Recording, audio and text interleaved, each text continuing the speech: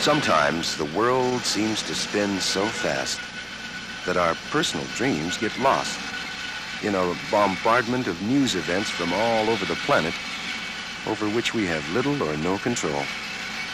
Just getting by every day gets more and more complicated. It's good to have some people around who can remind us of simpler things, of a day in the marsh or the call of a loon, and that the greatest pleasures can come from the land itself. At least that's the goal of one Carver, Weldon Tracey.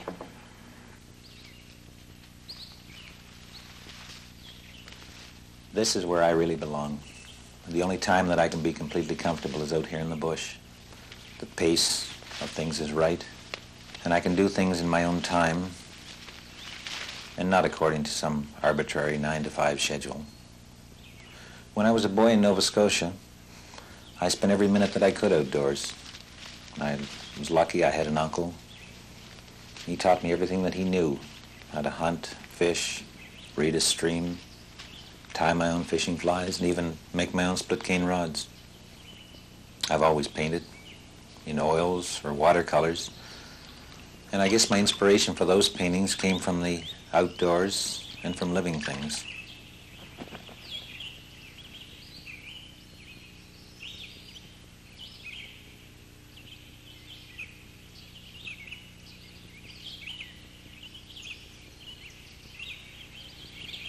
Nowadays, I spend hours out here, just watching, waiting, trying to be still. After a while in the blind, I just seem to fade into the scenery, and the animals, I guess, they just forget about me or ignore me, and I can start shooting film. I take a lot of pictures, hundreds of them. Then all of a sudden, there's one. I know that's it.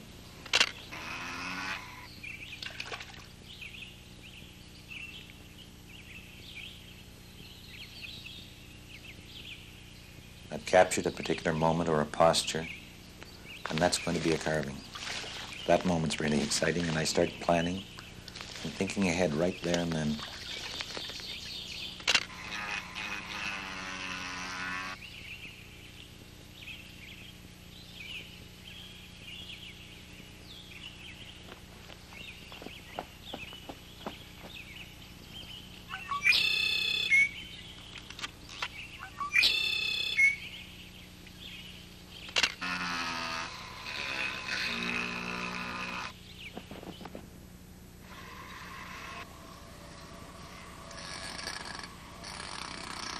Getting the picture, well, the inspiration for a piece is one thing, but when I start to work with a block of wood, that's all I've got, just an idea and a piece of wood, and there's no life in it yet. But I know that somewhere in the woods, the bird I want. At the very first, the bandsawing, the roughing, the work's dry. You can almost go ahead just technically like a paint-by-number set, but the excitement starts to build again as the layers get peeled back and the shape starts to round out. There's a hint then of what I could end up with.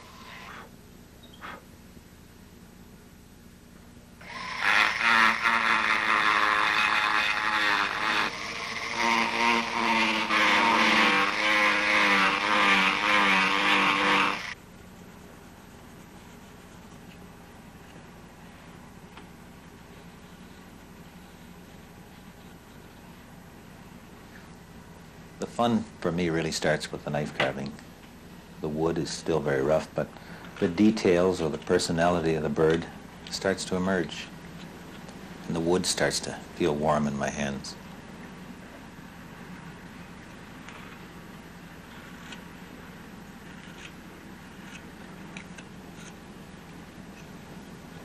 It's funny, but when I'm out in the bush, I'm always thinking ahead about how I'm going to start the carving or what it's going to look like when it's finished. But working in the studio, my mind seems to drift back to the out of doors, to the marsh, to the real bird, and the time when I first started to carve.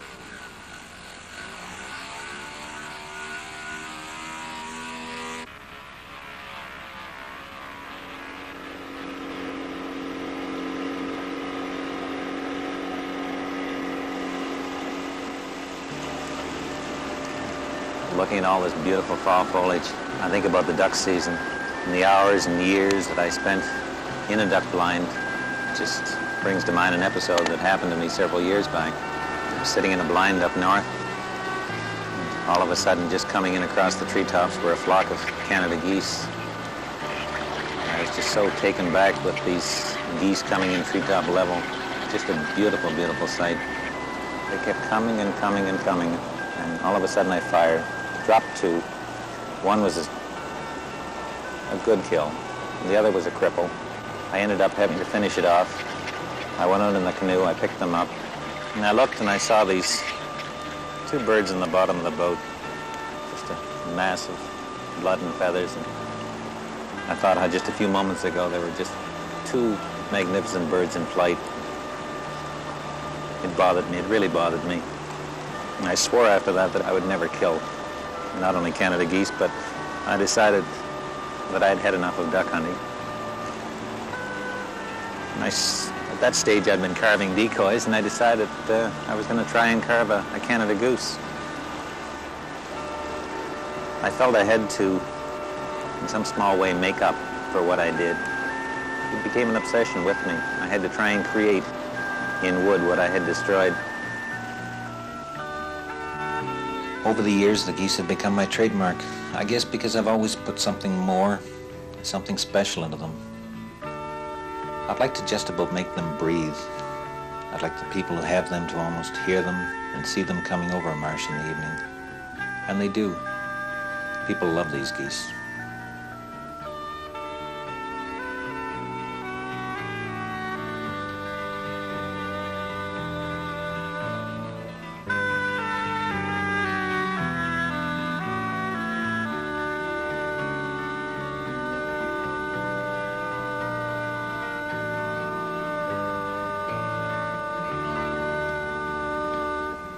There's a tremendous surge of interest in carving right now.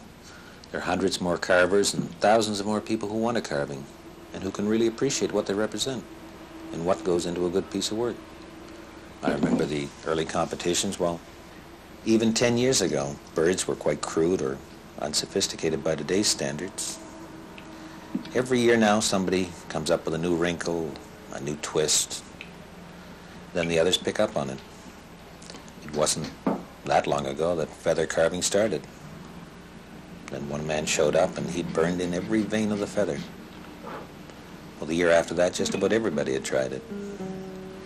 So you can see that there's a constant flow or sharing of information going on among carvers, especially at the competitive level.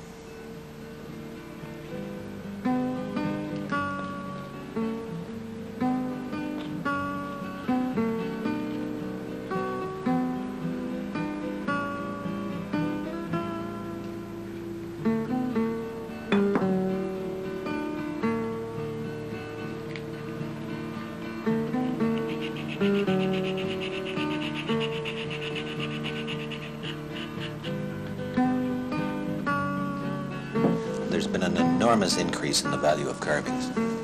It's just incredible what some people are willing to pay for a top quality piece. I mean, they're so-called antiques, just run-of-the-mill working decoys a few years old. They're not very good, going for $70 or $80. But a good antique or a really good modern piece, well, the sky's the limit, really. There are quite a few people now carving full-time, making a living at it. And that's what I want to do. Not make a fortune, but just realize my dream.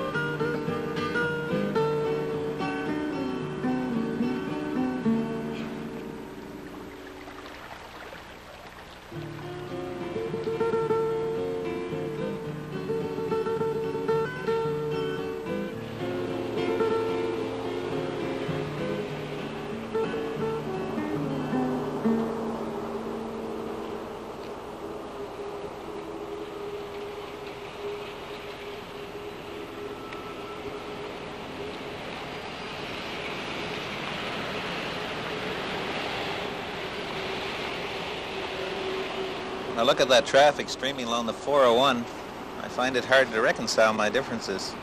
I shouldn't say my differences. The difference is really between the life in the city and my life as an artist.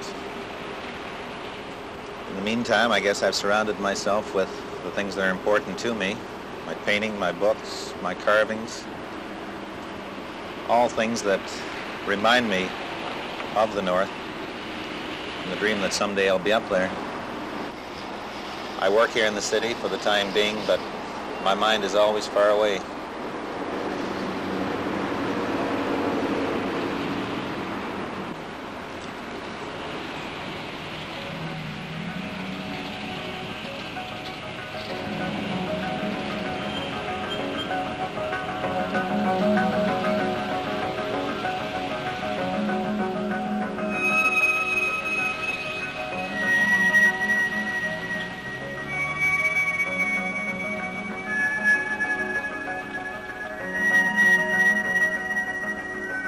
The city exerts a lot of pressure on me, on everyone, I think. Crowds pressing in, crazy traffic, the noise level so high it can really get to you. I find I just have to drift away, sort of create an island around myself. Think about the quiet places. There's no attraction for me here.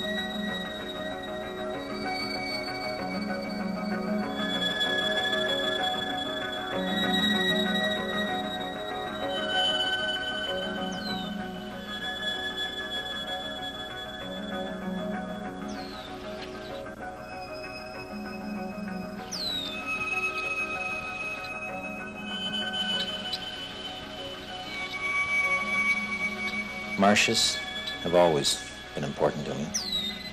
It's where I go to recharge my batteries. Luckily for us in southern Ontario, where we're losing so much of our forested area and our best agricultural land, many of the marshes have been protected.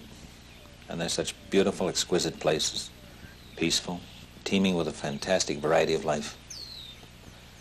But it's hard to get away from the city now. These trips are like little expeditions. The traffic's crazy. I have to go further and further afield. That's really why I've been looking for a place of my own. But land prices are inflated. There's tremendous crowding now, and it's just ridiculous what some realtors will try and palm off on you. I've had people show me just awful places going for $2,000 an acre, little postage stamp lots. It's not just me. There are thousands of people out there all wanting a little corner of the country to call their own. And I guess most of them will luck right out and have to settle for less than they dreamed.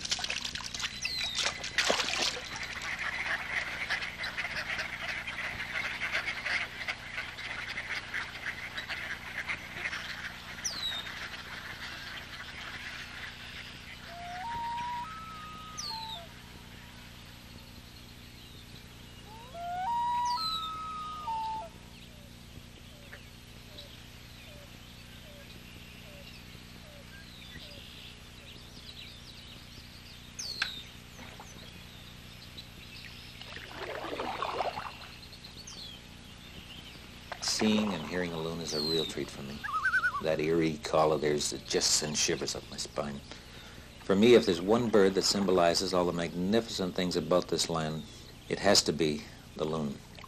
When you hear that call on a quiet night, you just never forget it.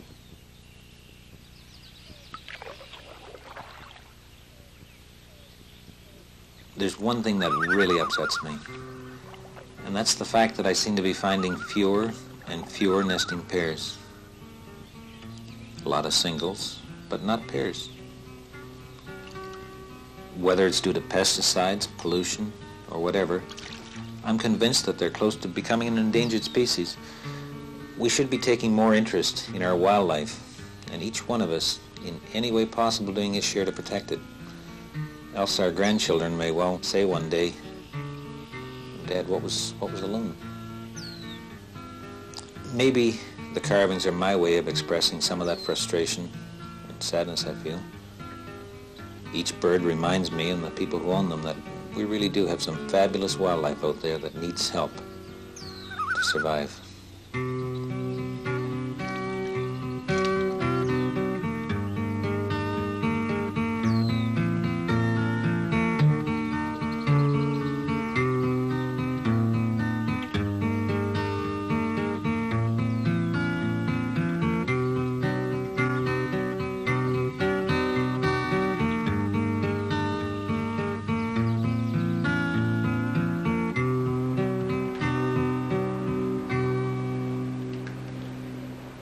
A lot of my motivation to carve is to somehow touch people, to move them a little bit.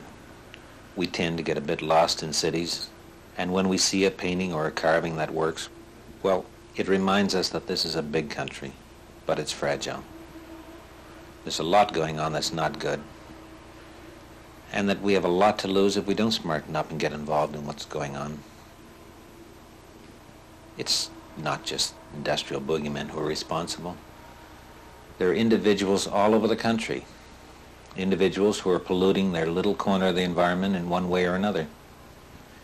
And when you add it all up, there's just simply too much pressure on for nature to correct by itself.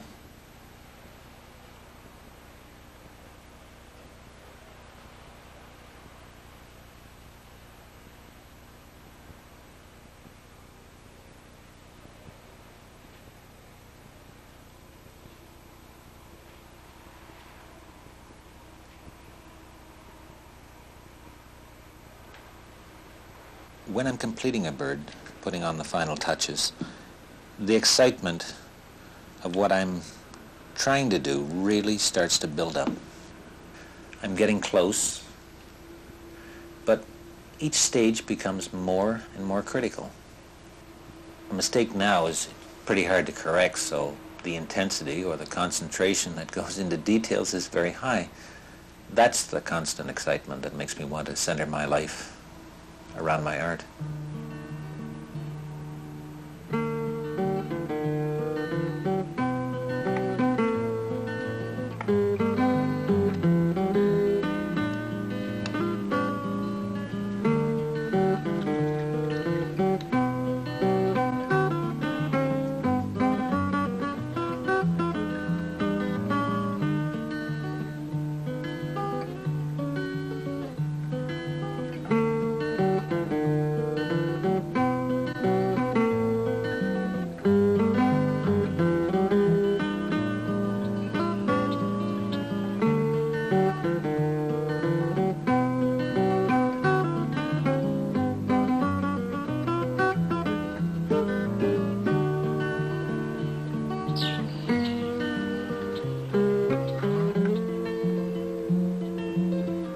There's really a whole series of moments in the process of creating a carving, a series of critical points when a piece can fail. And if it does, well, no matter how much work has gone into it, you just have to dump the piece and start again. Each step, well, it breathes a little bit more life into an inanimate object. And if everything clicks, well, you can almost see the bird move or hear it call. What a feeling. When you're that close, really, there's just nothing like it.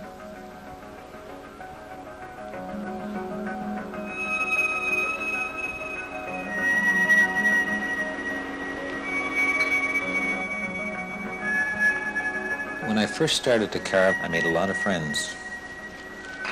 Friends who passed on to me what they knew. That's part of a tradition that's thousands of years old, of artists and craftsmen passing on the secrets of their trade to succeeding generations. As much as innovation in art is important, perhaps the flow from generation to generation of the fundamentals and the discipline is even more important. It's at the core of it all. Now, there's a young friend of mine, Randy Thompson, who's going to try to winter over on the French River with his wife. Well, it's going to be pretty rough for them, 40 miles from anywhere, and locked in for about 4 months. I'll take your advice and see what happens. Yeah, listen, could you hand me that box? Well, Randy, he's always wanted to carve, so I thought I'd pack up everything that I'd have wanted as a beginner and bring them up there as a surprise.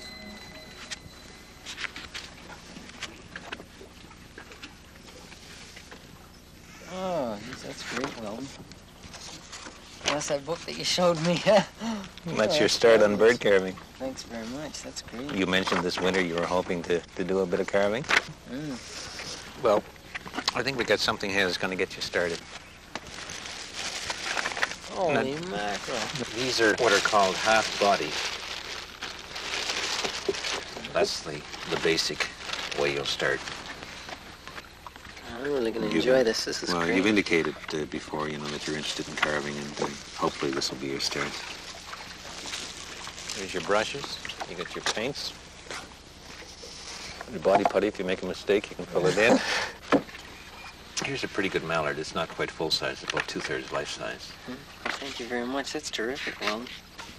Follow your grain when you're doing this. I'll show you later as to how you do your head carving and your bodies. I've roughed that out just roughly. But if you follow the book's going to be your Bible.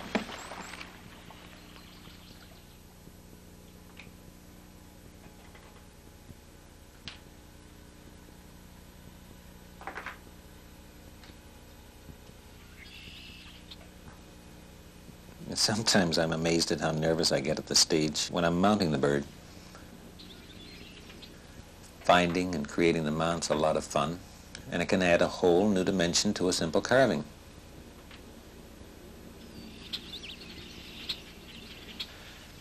I'm usually pretty sure of the bird itself, but sometimes you can go through all the stages, feel the bird coming to life, and then you mount it.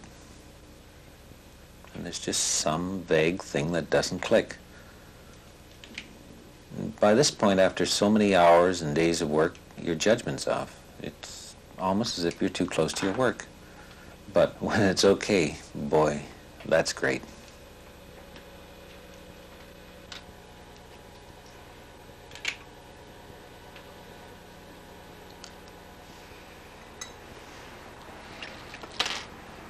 The carving's finished. A lot of hours have gone into carving and painting this bird. I've put all my feelings into this in the scene that reminds me of the red wing in the spring. It'll be for others to judge whether I've achieved what I set out to do when I first carved this bird.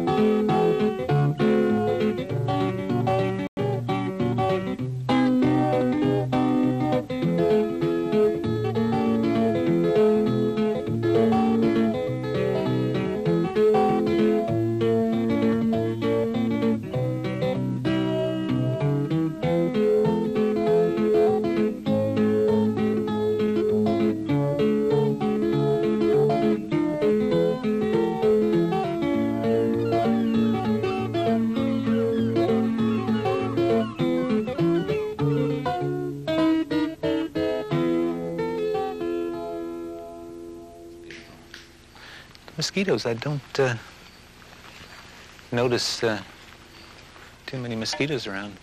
Oh, we don't have a single mosquito up here. No? No, they're all married with large families.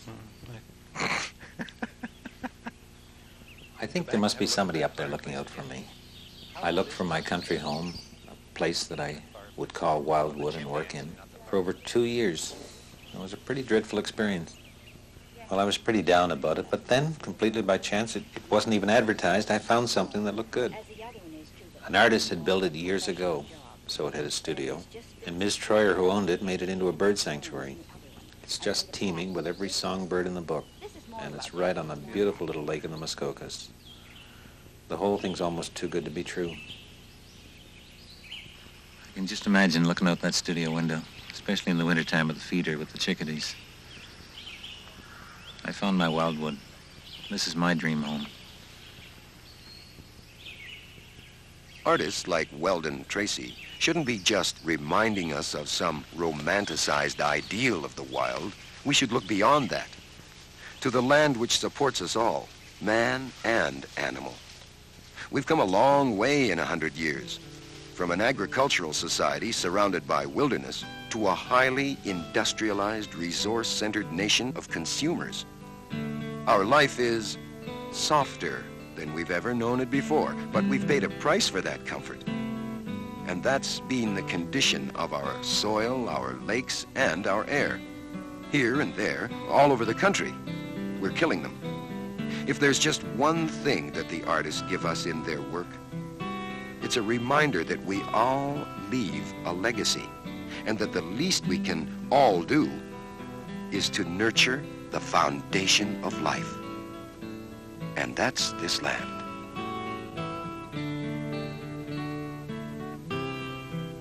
This story of a carver was written and produced by John LaPointe, photographed by Peter Mueller, and the sound recorded by Peter Sinclair. Lighting was done by Bobby Jones and Don McGillicuddy.